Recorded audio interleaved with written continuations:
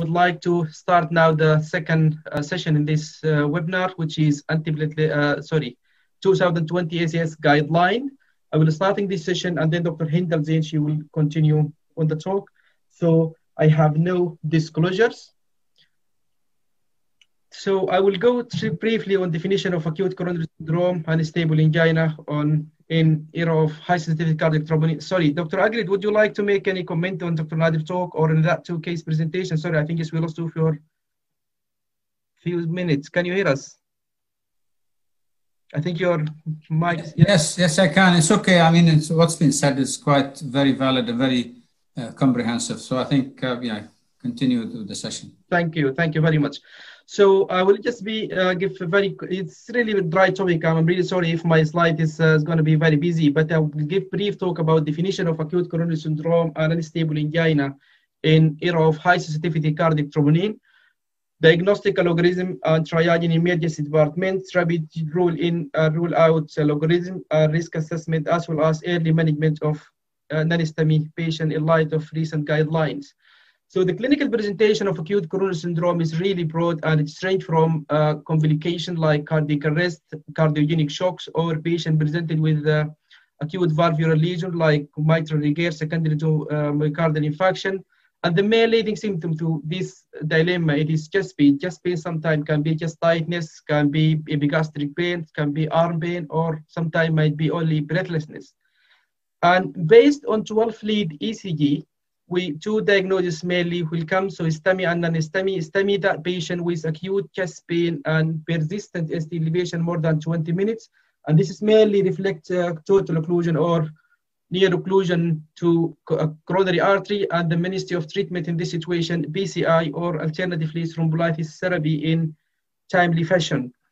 The second presentation, it is non-STEMI, which is patient presenting with chest discomfort, but without persistent ST segment elevations. And sometimes we found patient without evidence of myocardial injury, like unstable angina, with just only chest pain with minimal exertion. So, however, sometimes still we can see this kind of unstable patient in patient without the evidence of myocardial injury, I mean troponin, patient with recurrent or ongoing chest pain, marked ST segment depression on 12-lead ECG, heart failure, hemodynamically unstable, or patient with arrhythmia. And however, this kind of patient, emergency or urgent cath lab should be sought.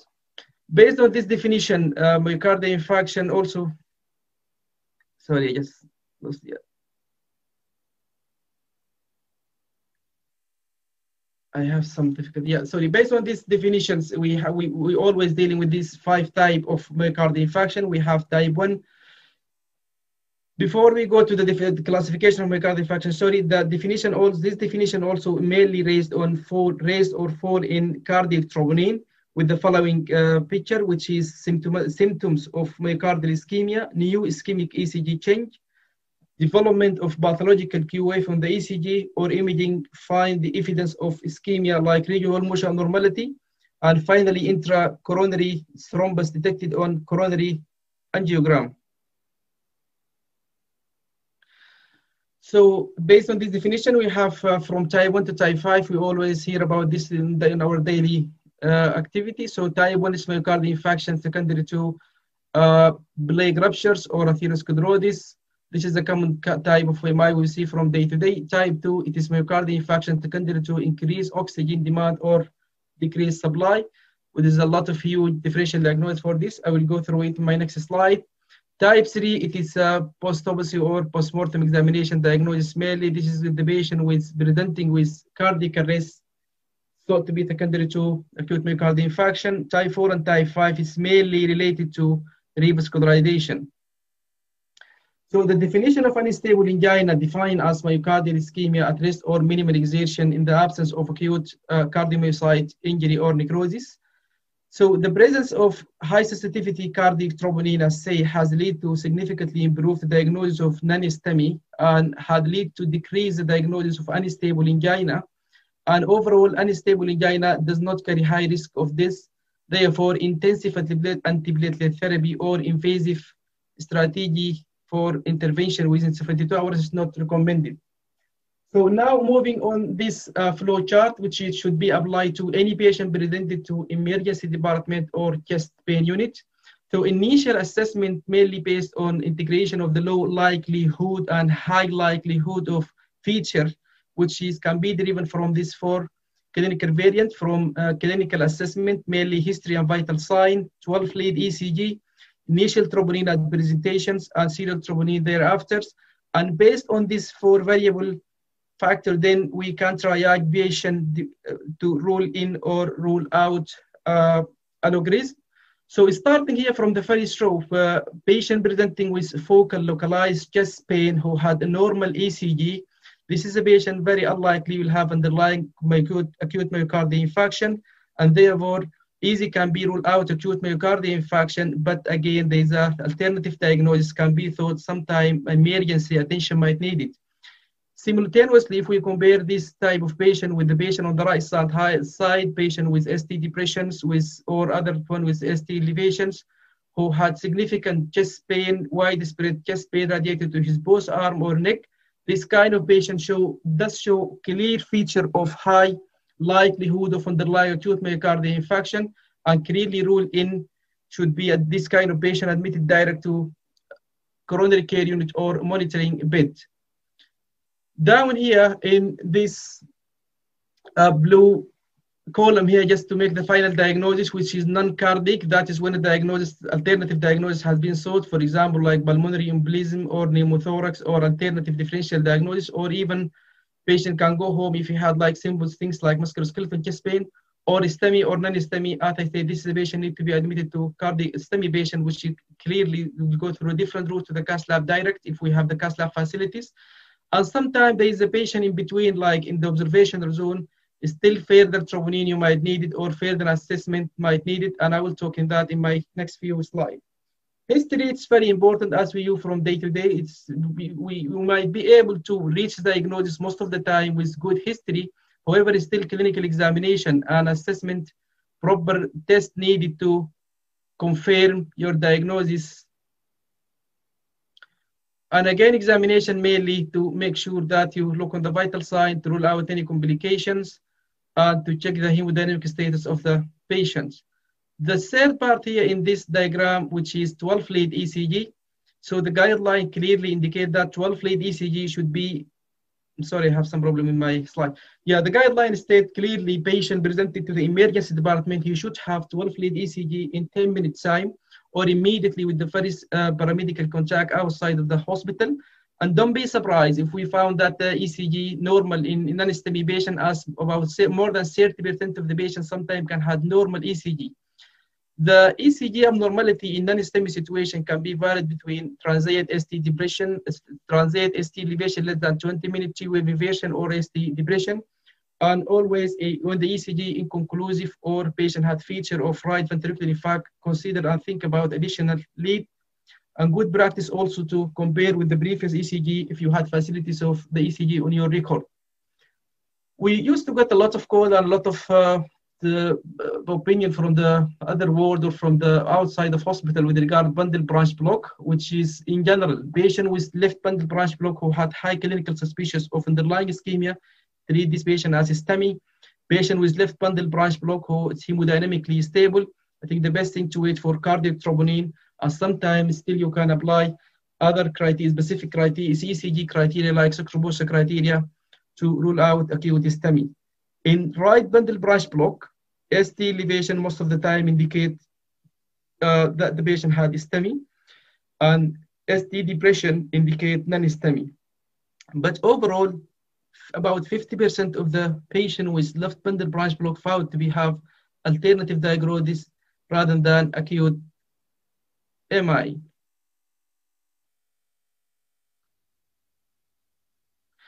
So the fourth column here in this diagram, which is cardiac troponin, the biomarker overall is really, when we talk about biomarker in this guideline here, mainly we talk about high sensitivity cardiac troponin, which is complemented to clinical assessment with 12-lead ECG, and also we will be able to reach the risk stratification as well as early treatment of the patient suspected with acute coronary syndrome. So overall, the presence of high sensitivity cardiac troponin assay have lead to higher negative protective value of myocardial infarction, and at the same time lead to early detection of type 1 myocardial infarction, as well as, I'm not sure this is a good thing or bad things, also type 2 myocardial infarction has become more and more nowadays.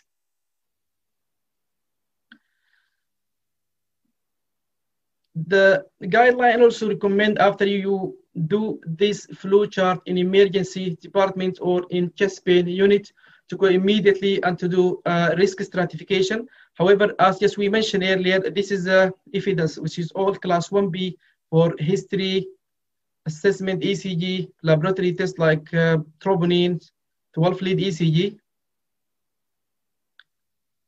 So the recent guideline recommend that to use 0-1 hours algorithm with blood sampling.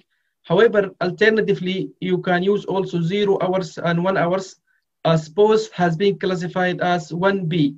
In addition to the kind of patient admitted to the emergency department for observation or for further test, still you can additionally apply 3 hours troponin if the diagnosis is non-conclusive or if clinical condition is still not being, if the MI is still not being ruled out. This is just the evidence regarding what I said earlier. So this here is differential diagnosis of patient presenting with chest pain, which is very broad, which include cardiac cause, pulmonary cause, vascular cause, and gastroesophageal something GIT conditions, and sometimes also orthopedic condition. It is wide, and I'm sure this everyone aware about this. This here, the condition other than acute type 1 myocardial infarction can associate with high cardiac troponin, which include tachyarrhythmia, heart failure, hypertensive emergency, and critical illness like shock patient, sepsis, myocarditis, Takotsubo syndrome, valvular disease, aortic dissection, pulmonary embolism.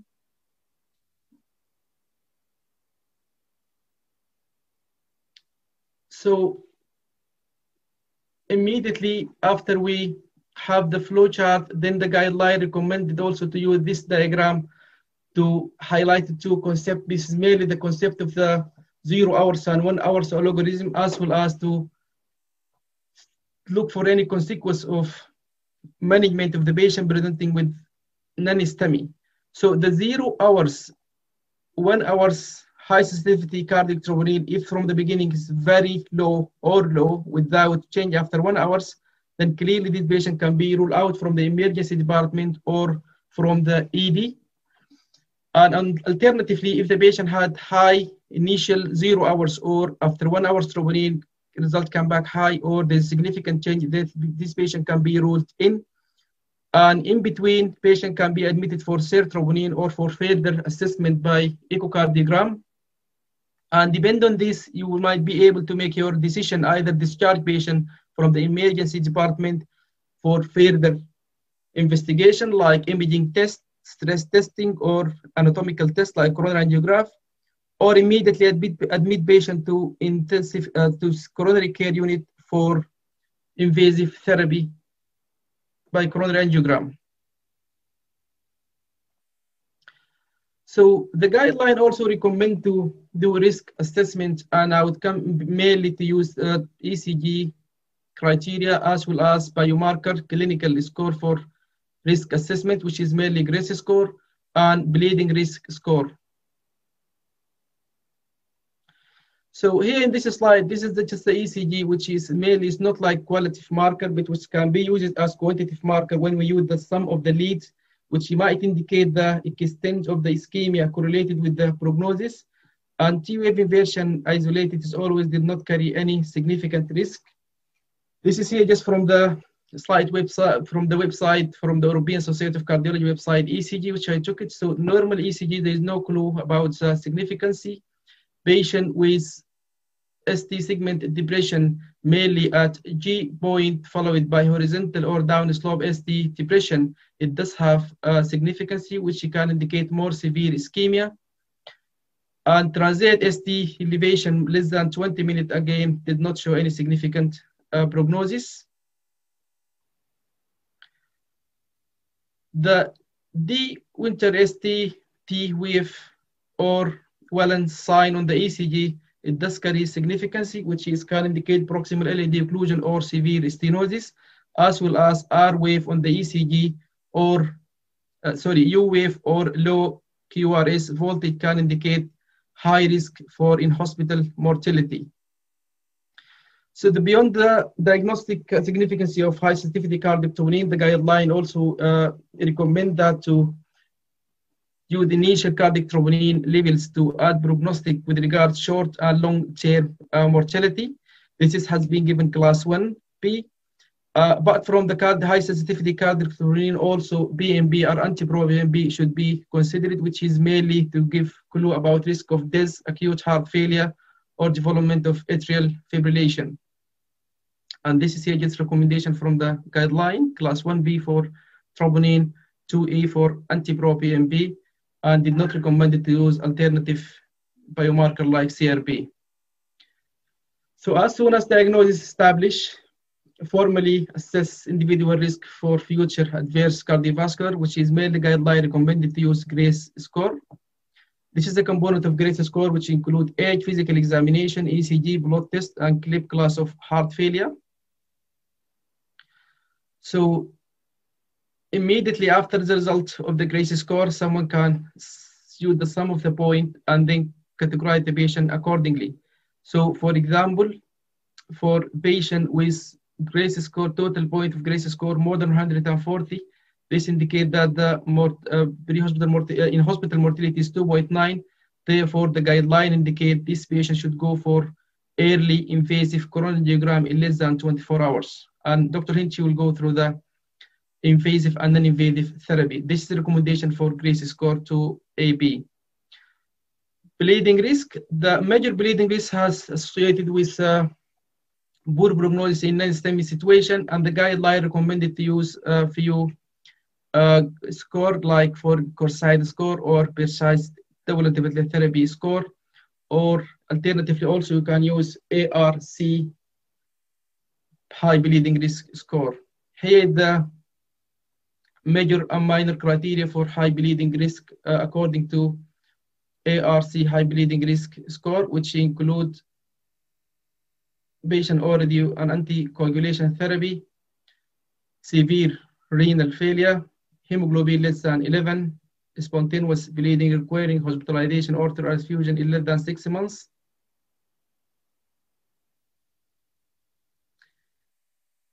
moderate or severe baseline thrombocytopenia. All these available on the website guidelines. So it is just highlighted that there is calculation to use, which is ARCB high bleeding risk. And finally, I will conclude my talk, and then I will give the mic to him to continue the talk. So antithrombotic treatment. Nader is only kindly spoken about the antithrombotic in STEMI patient, but he is mainly anticoagulation, antiplatelet therapy in non-STEMI patient. I'm really sorry, I have just difficulty today here with my PowerPoint. So anyway, when we talk about this antithrombotic, we talk about anticoagulation drugs and antiplatelet therapy, which is mainly targeting the thrombin and targeting the thrombus by the end. So this is mainly the risk between the antithrombotic treatment is mainly balance between the risk and bleeding risk and ischemic risk, which is depending on the intrinsic factor. This is highlighted by green colors, and extrinsic factor, which is highlighted by yellow colors. So immediately as soon as the diagnosis of non-STEMI established, the guideline recommended to start with aspirin 300 milligrams as usual and continue with 75 milligram, as well as a second antiplatelet therapy, which is always P2Y12, as we know that from before. So what is the new in this guideline? This guideline is mainly, mainly with regard to pre-treatment, which is defined as a strategy according to which antiplatelet drug, usually P2Y12 inhibitor, are given before the coronary angiography and when the coronary anatomy unknown. This is what we use exactly to do prior to these guidelines. However, depend on the few trial, which one of them include a COST trial and a SCAR registry and ISARA React 5, as just Nader point to this one. The guideline has slightly changed which ACOS trial demonstrated that the lack of any ischemic benefit for pre-treatment in non-STEMI patient, but instead of that also, it does confirm these carry high bleeding risk with prisugrel pre-treatment therapy. And I will go through it in my next slide. So here, this is the recommendation. So pre-treatment with B2Y12 receptor inhibitor may be considered in patients with non-STEMI who are not planned to undergo an early invasive strategy and do not have high risk of bleeding. For those whose cath lab or early invasive management is planned, the guideline did not recommend to administer routinely pre-treatment with a B2Y12 receptor inhibitor. And that is, as I mentioned, just based on these 3 trials, there is a lack of evidence for pre-treatment benefit. There is lack of any ischemic benefit. At the same time, there is the risk of bleeding if the patient had alternative diagnosis, for example, for aortic dissection. And also, this medication works very quickly. So if we look on this slide here, yes. Yeah. So the mechanism of action of all this medication is very rapid. So for example, if you look on prisugrel and ticagrelor, both of them work between 30 minutes to 4 hours.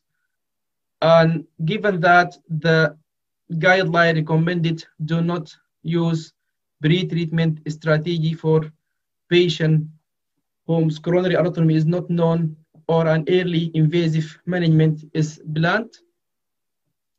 So just going back to the first trial, which is this Scott trial. This is trial published in New England Journal of Medicine in 2013.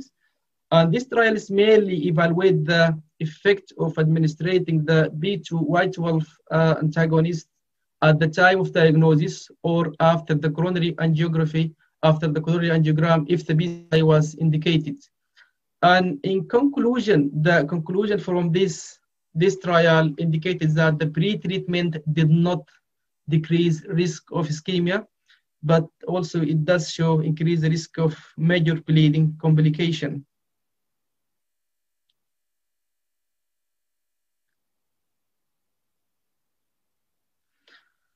So, which antiplatelet therapy to give for in the cath lab? The ISARA React 5 answer this question, which is prisugrel should be considered in preference to ticagrelor for non-STEMI patient who proceed to PCI.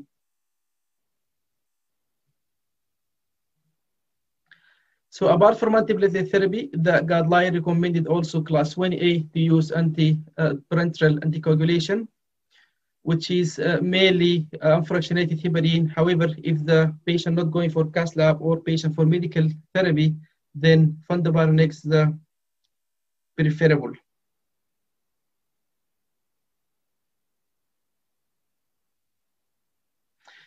Okay, I'm sorry, I have some problem with my slide today. At this point, I would like just to stop here and